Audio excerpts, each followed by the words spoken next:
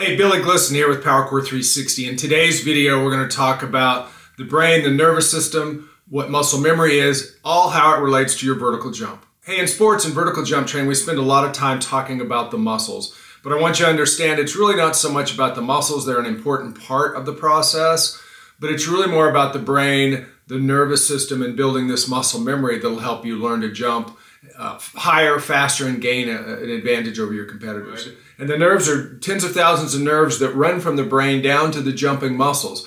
That's really what's coordinating the movement, the jumping motion, the mechanics, and actually allowing you to build strength in the specific muscles that are going to help you jump higher and faster. You see, muscles are actually quite dumb. They get their instructions from the brain. So when we say we're building muscle memory is really a misnomer. What we're really saying is, and what we need to understand is the brain creates the instructions for the movements up here in the brain. But the brain has to have a way of sharing that information and giving the instructions to the muscles to tell them how to create force, tell them how to create movement, and help tell you basically how to jump high and fast, right?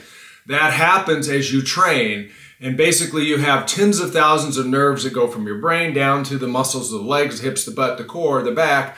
They're going to help us jump. You have tens of thousands of those nerves. And those nerves run from the brain carrying microvolts of electricity to specific muscles. Now, those tens of thousands of nerves that are there, you're not using all those tens of thousands of nerves to jump. You're going to use, let's say there's maybe 300 or 400 of them that go to the quads, the glutes, the hamstring, the butt, the back muscles, right? So those specific nerves are getting instructions from the brain, and they're firing those instructions through microvolts of electricity down to those muscles when you get ready to jump. So in simple terms, when we talk about muscle memory, we're really talking about two things.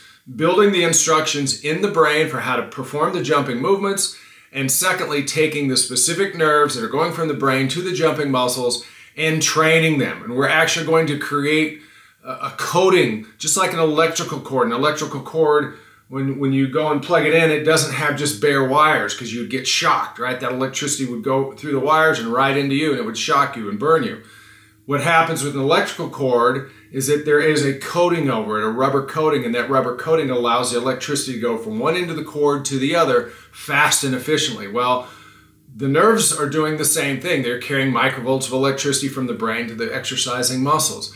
They also have a coating on them, and that coating is created, it's called myelin, and it's a fatty substance that the body creates and builds, and it wraps it around the specific nerves we're using to go to those jumping muscles.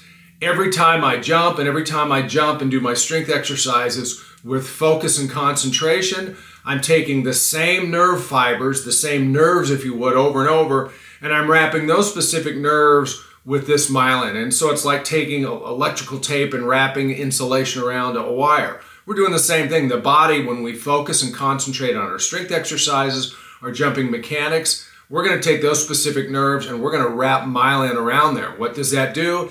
It allows the instructions from the brain to how to jump to move faster, quicker, smoother down to those exercising muscles. That's how you'll gain an advantage over your competitors. Ever seen an athlete who's really coordinated, really smooth? How did they get coordinated and smooth? They did focused, concentrated reps, many, probably tens or thousands, maybe even hundreds of thousands of times with focus and concentration. And they have wrapped myelin, that fat substance, around the specific nerves that allows them to perform that jumping movement or whatever sports movement they're performing. They look smooth and coordinated because the brain, because of this myelin, is sending these impulses, and these impulses are flying down to the muscles, right? There's not very much thought going on. The athlete just says, I'm going to jump. The instructions are there. The instructions fire down these myelinated nerves, right? These nerves with all this coating on them, and it goes fast and efficiently. The end result, they're smooth, they're coordinated. On the flip side is the athlete who looks herky and jerky, and even though they've been in the weight room and they're big and strong, they have all kinds of explosive power, but it's not coordinated, right? You see them try to jump and it's herky, it's jerky, it's uncoordinated. They haven't taken the time to think through in their exercises, think through in their mechanics, be focused, be concentrated in their brain, teaching the brain the right instructions, and then teaching the brain to wrap the specific wires, the specific nerves down to those muscles to work, to take that myelin and wrap it around there. So their impulses, their electrical impulses go down, not very fast, not very efficient, kind of herky-jerky, and the end result is herky-jerky, uncoordinated movements and motions. So if you want to gain an edge over your competitors, take this information, and long story made short, when you're trained, when we're doing our exercises, whether they're strength exercises or jumping exercises, do them with focus and concentration. That's how you'll build instructions faster in your brain. That's how you'll build myelin around the nerves, the specific nerves that are going to those specific muscles. That's how we'll build it faster, quicker, more efficiently. Hey, ever heard an authority talk about that it takes 10 years or 10,000 reps to master a sports movement skill? Well, that's been the thinking for a long time. But here's the deal. If you train your jumping movements and your jumping exercises with focus and concentration and your mechanics as well, then here's what happens. You'll dramatically reduce the number of years, the number of repetitions it's going to take for you to improve your vertical jump. It won't take you 10 years and 10,000 reps. You can cut that down dramatically. But you can't just go in the weight room and throw weights around. Yes, you'll get strong. Yes, you'll get big.